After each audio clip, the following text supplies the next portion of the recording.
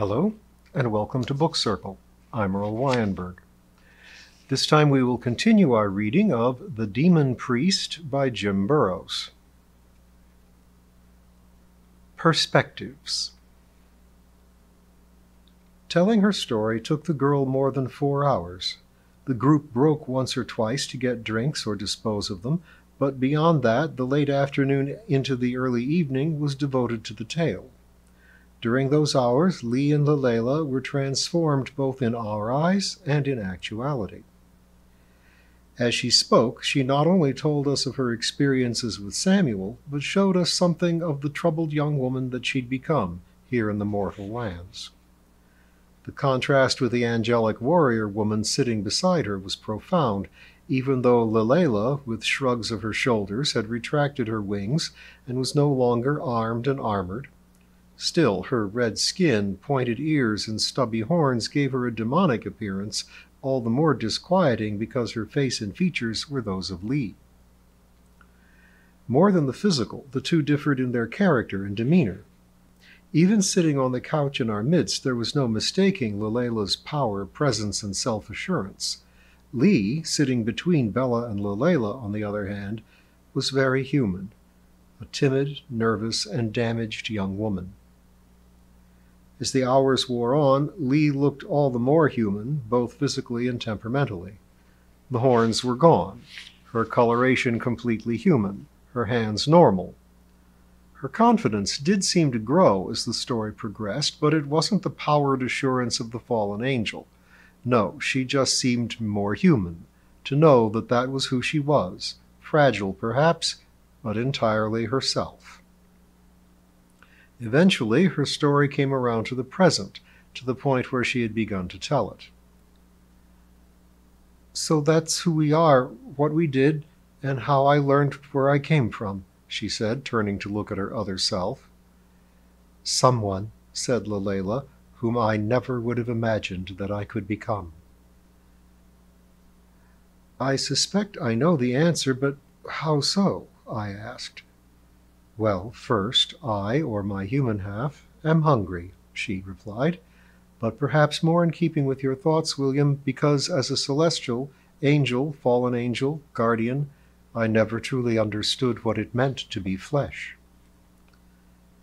Maddie was the first to speak after that. "You're right about the flesh needing sustenance, Leila. Would it be all right, Father, if I ordered food and we retired upstairs to eat?" "Chinese," said someone, and someone else interjected, "Thai, as long as it's food," declared a third. "Call in an order to Mr. Takey Outy and I'll pick it up," offered T.C. "Deal," said Maddie. "I'll come and pay." "I'll come with you," offered Selina. That left Sam, Lee, Leila, Bella, and me in the parish house. Lee suggested they make up the household comfort food to go with dinner, spiced pan bread with milk and honey. She and Sam started the well-practiced task. Leila watched them for a bit, smiled, and joined in. I couldn't help but reflect how much it looked like a solemn ritual as they worked together in silence. Bella and I, by unspoken agreement, went about arranging the right number of chairs and place settings at the dining table. Even with both leaves out, the meal would be cozy, but that didn't look like it would be a problem. For all that the group comprised a number of incarnated fallen angels, humans, and metas, it was operating very much like a family working toward the goals of opening a church and protecting a neighborhood. Once the food arrived and we were seated around the table and enjoying it, Bella asked, "Leila, do you represent all the other versions, aspects of yourselves?" "Represent," replied Leila. "In the sense that I am the only other incarnation, yes, but the only part, no." "I'm afraid I'm not as up on my angelology as my grandfather and Uncle Samuel. This talk of parts and aspects is a little confusing." Leila smiled, nearly a chuckle. "Not only for you mortals. Incarnation, located in just one place, one flesh, we, or at least the two of us," she turned and nodded toward Lee, "find it somewhat confusing as well. Perhaps now is the time to tell the story from another perspective. Please, and could you pass the Mama Chen's chicken? To start, I must ask how much you know of other realms, the Halflands, Dream, Faerie, the Garden, the Realm of the Bound. Are these known to you at all? Asked Lulela. Not much, Bella replied. I know that Titania comes from Faerie, and the allies that she brought to aid humanity in the demon wars when I was very young were from realms that are near Faerie. I know that Poppy, Uncle Samuel, and their friend Walker have traveled to other realms, places with names like Dream and Twilight, and what Poppy has called the outskirts of hell. A lot of people think he's nuts for claiming to have traveled there, but they also said he was nuts for claiming to have met you there. And people said pretty much the same thing about his grandfather and his talk of meeting Uncle Samuel in the dream realm. I've no idea how they'd explain us all sitting here eating Chinese food together. Maddie, Agent Jardin, let loose a large sigh at that point. You look like something is not setting with you well, Maddie, said Samuel. Is it the food or something that's been said? Well, Father, Bella touches on something that... Look, I'm speaking as Maddie here, not as Agent Jardin. You mustn't repeat it, agreed? Everyone gave her their assurances before she continued. Well, it's not exactly accidental that Bella and most of us don't know about other realms, the Halflands, and what lies beyond them. The emergence of superpowered metahumans, aliens, and time travelers has been unsettling enough to society that it is the position of Falcon, Unicorn, and most governments to de-emphasize the whole question of other realms. I mean, you can't completely deny they exist. Titania is a superhero and the Queen of Faerie, and she chased the Dark Prince to Earth through a portal over Great Meadow Park. The little green man is an alien, and he and the green team brought Earthling from the Lost World, and so on. But Dream, the borderlands of Hell, Jinnistan, they get all tied up in religion, myth, legend, prophecies, and such. People are still fighting wars over religious differences, so it's easier to just talk about demons and fairies as if they were just another form of metahuman, and skip both the theology and the idea that there are other realms separated from ours by less than light years. So, no, most people don't know much about other realms. I'm sorry, Bishop. I see. Then perhaps I should start by telling you something of who Father Samuel and I are. The priest and I are what have been called fallen angels. That's not completely accurate, although it might be the most common term. What we are is celestials, or perhaps spirits, beings for whom physical, material existence is not fundamental. The word angel means messenger, and while there are celestial messengers, that is not our role. Our function is not to carry messages into material realms. Our actions instead occurred entirely in celestial realms. But it is not surprising that those who call both men and women men might call us angels. The reason that I asked if you knew was that what I meant by other realms is similar.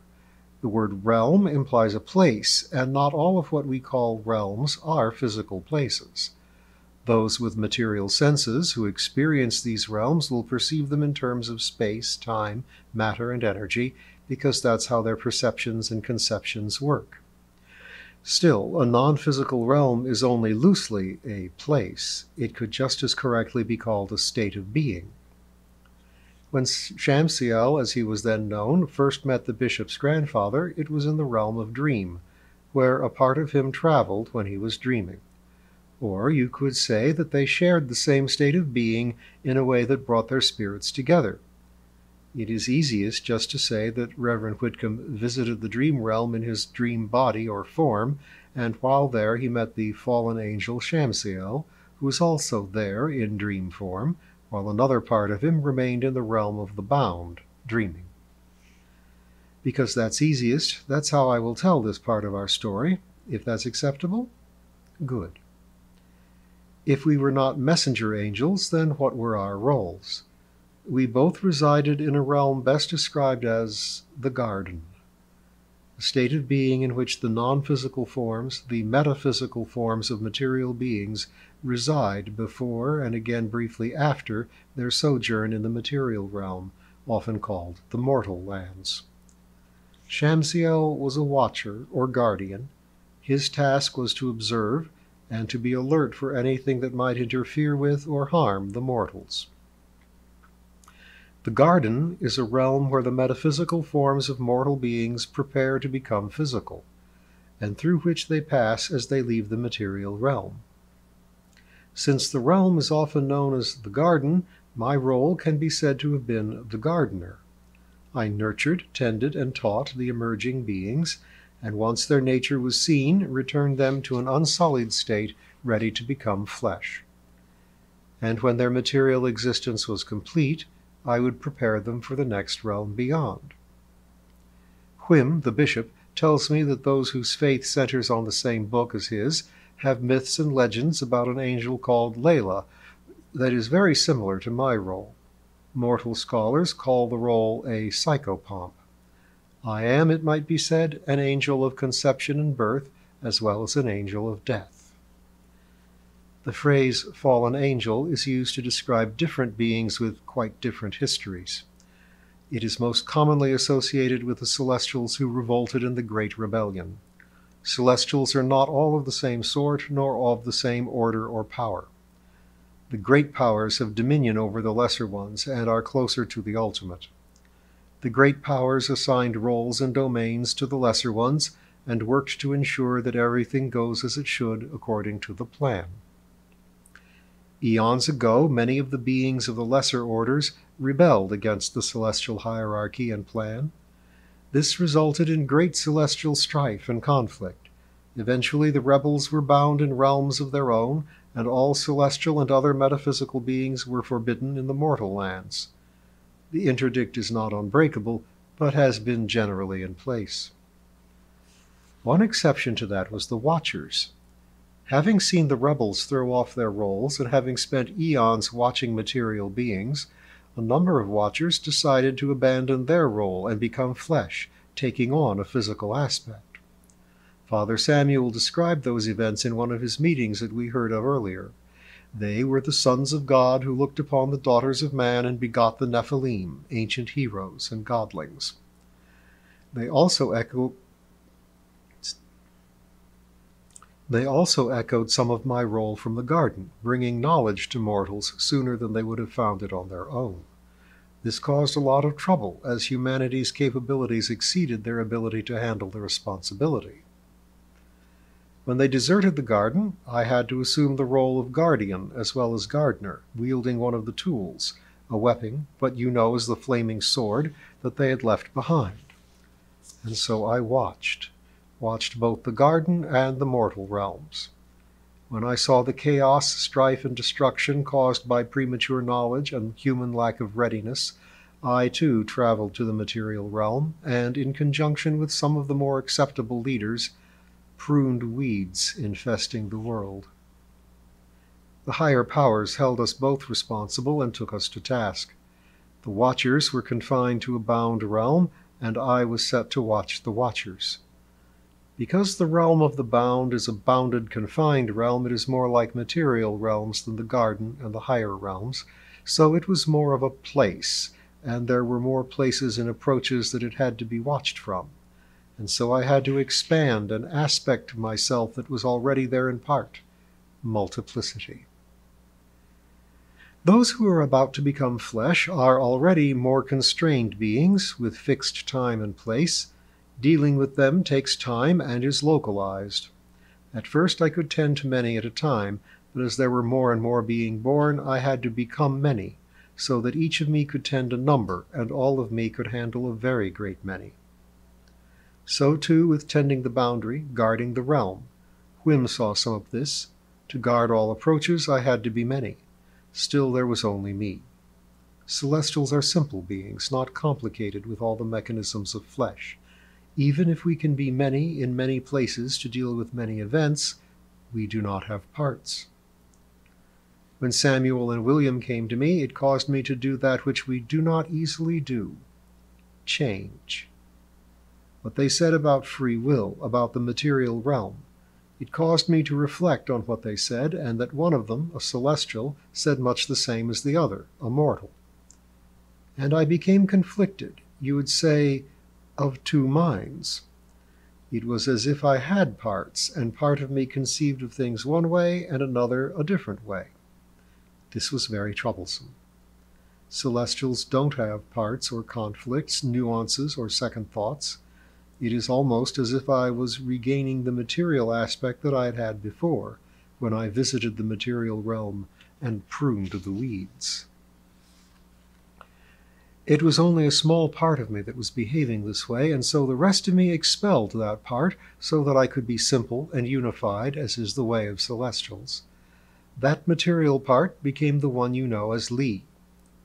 The part, Li, was just a fragment of what she once was, estranged from all that went before. She was not skilled at being flesh, and others, who had always been mortal, determined that she was broken. This is how she came to the safe place and the medicines. That's what you mortals do when someone is so profoundly estranged from themselves, or so I believe. Back on the boundary, it was difficult to forget her, the experience of having her as a part of me. My new role as guardian and watcher at the boundary, in part, led me to watching her in the mortal realm, and no matter what I wished, she had been a part of me, and the connection couldn't be eradicated. It was the same for her, but in a diminished way. Her mortal form perceived me as a voice, and then as voices. Strive as we might, we still had parts. We were becoming more than I, more than we, in the sense of one that was many. We were threatening to become many. When she confronted the Apollonian, the being that possessed the doctor, she was so small, so fleshly, so partial, that some of me, of us, wanted to aid her. By and large, I still wanted to be celestial, simple, one, undivided, without parts. And so I was torn, sundered. The changed parts manifested in the mortal lands, and with the powers of the psychopomp, I tore the alien spirit from the human body, and fully manifested to do that. I became the demon warrior woman that you saw fight the Apollonian. That is how we became Li and the Lalela that you see before you. It is why it is hard for us to remain separate. It is why Li has seemed broken.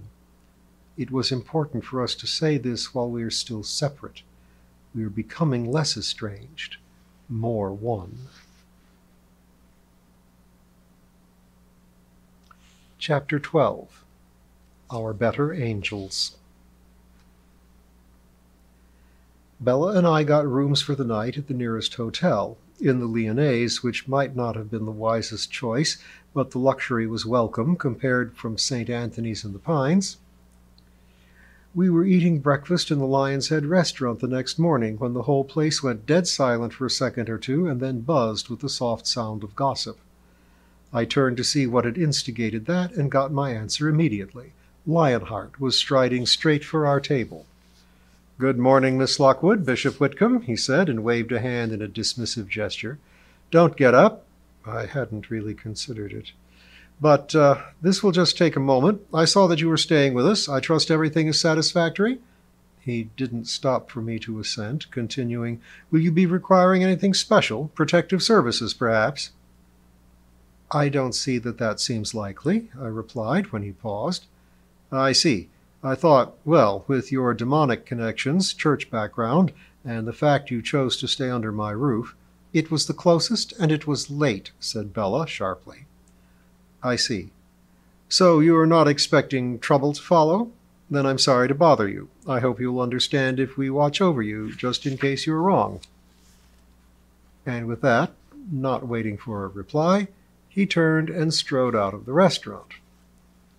"Well, he's a real charmer," said Bella, "but I imagine the viral video of him being batted half a block into that brownstone that they've been showing in the news is a little embarrassing for him." That was only our first encounter with him for the day. Not long after we arrived in the parish house and sat down with Lee and Samuel, there was a loud thump. We turned to look out the window, and he was striding our way from a small crater in the south lawn. "I suppose we should see what he wants," said Samuel, getting up and leading the way to the cloister, with Lee, Bella, and me in tow. We met him at the steps down from the cloister to the south lawn. "To what do we owe this visit, sir?" Samuel asked Lionheart. "I received a bill today from the owners of the building that your she-demon friend knocked me into. I came to find out how to contact her. Do demons even have addresses?" "Celestials, angels and demons, if you will, can have addresses just like anyone else, if they take up bodily residence in mortal lands. You do understand that a physical manifestation isn't a necessity for us, though?" "I see celestials can be just as literal-minded as genies, so I'll try again. How do I contact the damned she-devil?" "And superheroes can be very rude," said Lee, stepping out a bit from behind Samuel. "What do you want a damned she-devil for, anyway?" "Not that it's any of your business, sidekick, but she owes me for the damage to that building over there." Lee tilted her head as if trying to understand something extremely odd, and gave a little chuckle. "She owes for the damage. You interfere, assault her, and let the Apollonian escape, and somehow she becomes indebted? Is this what comes of worshipping the false god Mammon?" "What are you babbling about, child?" Lionheart snapped. Lee gave a huge sigh and stepped back. As she did so, Lilela, initially translucent but quickly solidifying, stepped forward from within her. "I am saying," Lilela hissed menacingly, "that you are rude, arrogant, and impertinent, that you behave as a bully, and appear to be overwhelmed by greed and your self-importance." As she spoke, she grabbed his jacket at the base of his throat and lifted him off the ground. "Do you know who I am?" he spluttered. "Nor do I care. Do you know who I am? I am the angel of conception, birth, and death. I guard the guardians. I have plucked mortals like weeds." With that she gave him a shake, and he fell from her grip, or his body did, leaving behind a translucent glowing figure of himself that she still held. The body looked stunned and vacant. The apparition looked terrified. "I could toss away your spirit like the trash it is." "Lilela, please put him back," Samuel said very softly, laying his hand on her elbow. "Very well." She dropped the glowing figure back into place. Lionheart shuddered. "Manners," Samuel observed, "were created in part to limit conflict and allow for civil society." "Tell that to her," Lionheart growled. "In point of fact, it is something we could all do well to remember. Lilela is new to incarnated life, and I am trying to teach her about the norms and mores here. Undue conflict only makes that job harder. The present atmosphere is not conducive to that effort, nor to any other negotiations for the moment, so perhaps you could depart my property." "Gladly," snapped Lionheart, and leapt into the sky. Once he was gone, Samuel healed the damage left by his landing and takeoff, giving Lilela time to calm down.